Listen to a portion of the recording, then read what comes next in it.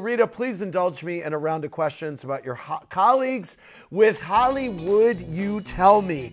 You know, Rock Hudson presented you with your iconic Academy Award for Best Supporting Actress for the West Side Story role that you showed us.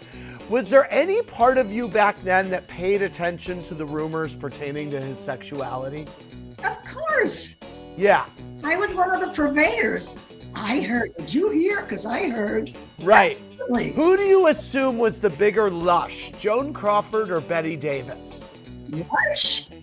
Lush? Yeah. What are you talking about? Joan drank? I don't know what you mean.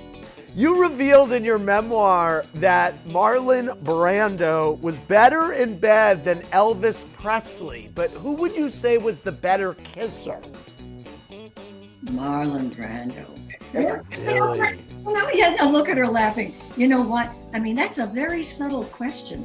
I mean, he had ins and outs and nooks and crannies that were just incredible. Oh, what a kisser. What a kisser. When you're kissing Elvis Presley and Marlon Brando, do you kiss with your eyes open or closed? Both. I had to look at both of them. They're gorgeous. And, you know, Elvis was actually pretty. He was a pretty guy. He was very sweet and he was very boring. Which Rat Pack member had the best style, Sinatra, Sammy, or Dean? Oh, without question, Sinatra. Really? But I think Dean was the funniest of all.